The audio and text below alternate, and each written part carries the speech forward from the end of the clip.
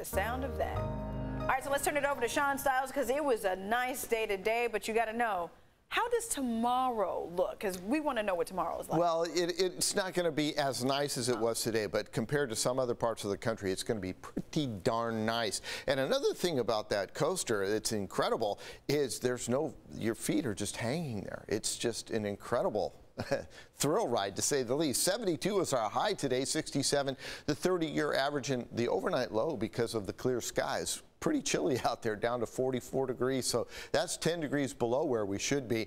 We'll straighten things out a little bit tomorrow. Looking at the current temperatures out there, we're talking about upper 50s to low 60s along the coastline. We've already dipped into the upper 50s in Ramona, where it's 58 degrees right now, 61 in Poway, 63 in Escondido, and in the mountains, we're down into the 40s already, 49 in Julian, and it's still in the low 70s for the folks out in Borrego Springs. So this trough brings in this cooler air mass that'll affect us tomorrow, and we'll also see some pretty windy conditions west of the mountains. Not so much in the mountains and into the deserts. Yeah, it's going to get very windy out there because of the onshore flow. That will switch and will go offshore by the time we get into the work week, and that will bring us a slight warming trend as we look at high pressure trying to reestablish. That's a look down towards downtown San Diego from Mount Soledad. 61 degrees right now, and the humidity at 67%. Winds, they're light along the coastline. Surf will be fun tomorrow, 2 to 3 feet, although the air temperature a little bit chillier.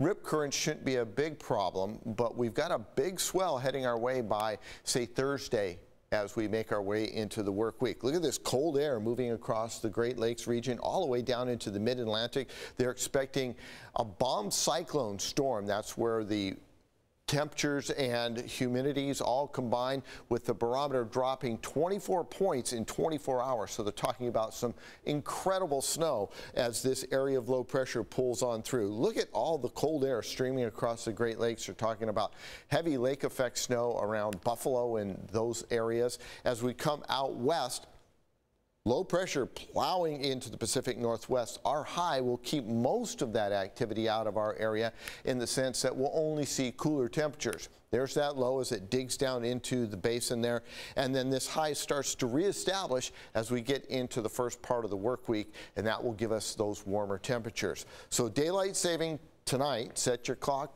forward so you'll be able to enjoy a later sunset, and the official St. Patrick's Day will be taking place on Thursday. Those temperatures warm up nicely. Look at that 80 on Monday, then 79, and then we get another warming trend as high pressure reestablishes.